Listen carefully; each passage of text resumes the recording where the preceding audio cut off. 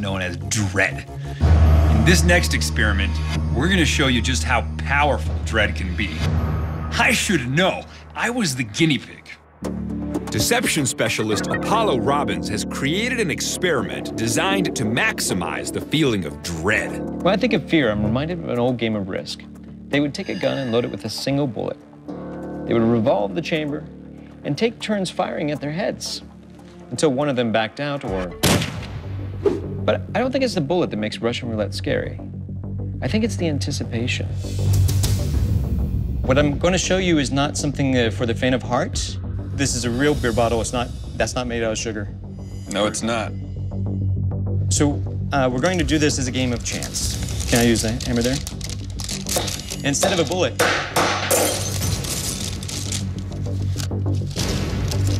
we're going to use that. It's pretty sharp. The bags will act as the bullets. One of these has a bottle inside. The bottle has the razor-sharp points.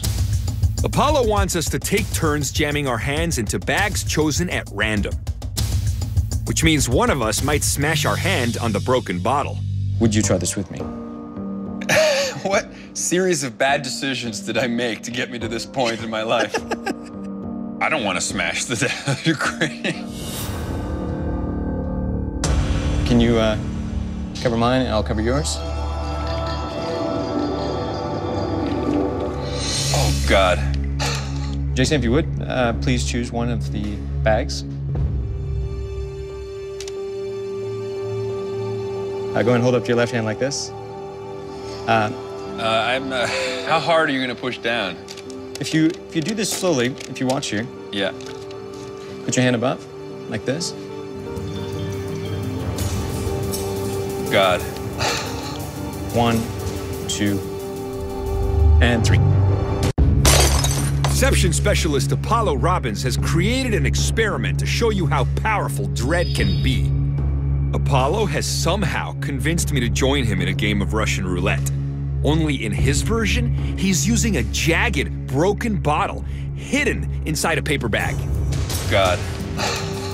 1, 2, and 3. God. I don't know if I want to play this game. Okay. Let's use my left hand. Go ahead. Hold you like that? Okay. Ready?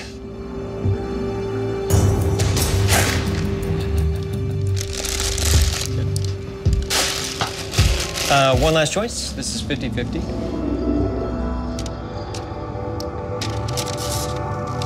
We'll do it together. So we've done one each in both of our hands. Yeah. Can you just grab hold of my wrist to pull that down? We'll just put your hand underneath. Oh, come on. No. All right. No, 1, no. 2. God. Okay. Oh, God. Oh.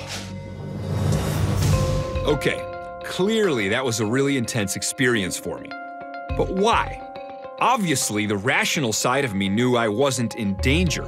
I knew Apollo wouldn't let me get hurt, but along the way, he provided very powerful visual and descriptive cues that really built up my dread.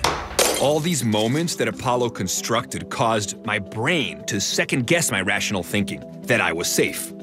When he clamped his hand on mine and I knew it was too late to turn back, powerful chemical changes started taking place in my body. My brain triggered the release of adrenaline and other stress hormones, causing those classic fear symptoms like sweaty palms and that tingling sensation that runs down your spine.